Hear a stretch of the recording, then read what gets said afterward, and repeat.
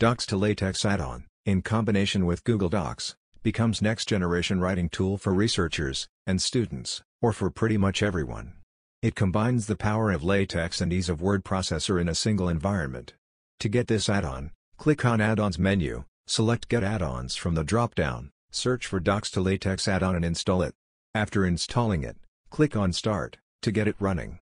To insert LaTeX code, click on Insert LaTeX button. A cell will appear where the cursor was placed. You can write any LaTeX code here. Select the code and apply syntax highlighting feature to make it look beautiful. To see converted PDF, click on Convert to PDF file button, and wait for a few seconds. A dialog box with the link to PDF file will pop up. Click on View to view PDF file. In Mozilla Firefox you may have to right-click and select the option to open link in new tab. Or simply hold the Control key while clicking on the View button. A PDF file will open in new tab. As you can see, PDF contains the output of LaTeX code that we had inserted into the document. Docx2Latex add-on also provides a feature for cross-referencing. To add the caption to figure, select the figure and click on Add Figure Caption button, in CrossRef tab, enter the caption in input box, and hit OK.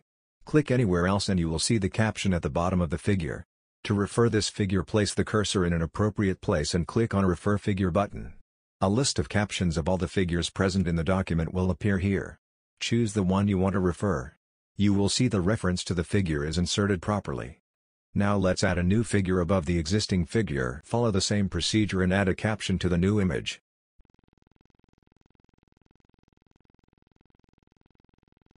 Wow, the magic happens here. Both the caption to a previous figure and reference to it are updated successfully. You can do the same thing with tables. Finally, you can download text source code by clicking on Convert to LaTeX source code. You can customize conversion with the help of advanced options. That's it for now.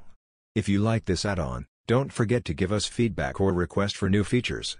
Visit www.docx2latex.com.